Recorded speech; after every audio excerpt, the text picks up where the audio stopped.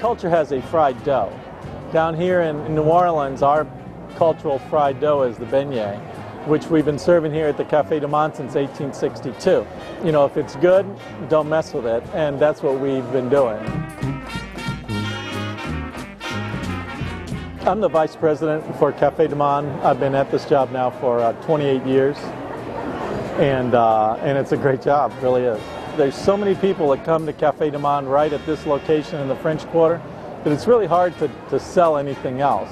You know, right now we've been campaigning to get a little extra space with the city of New Orleans so that we can put in an extra fryer and actually ramp up, you know, the production of beignets so we can meet that demand.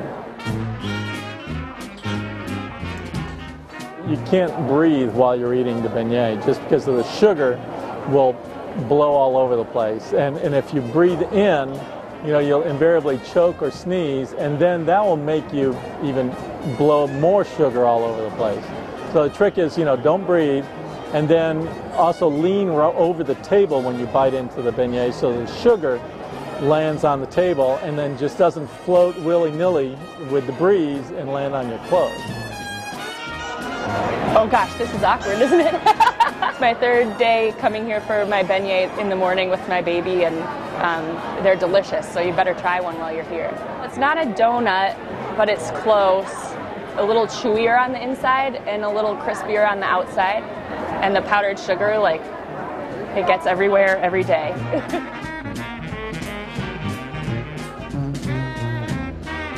Everybody who comes to New Orleans and comes down to the French Quarter will make it past our corner. So even if they haven't heard of us, they'll like, well, what is that? And it's so simple. It's just coffee and beignets. You can come here over and over again.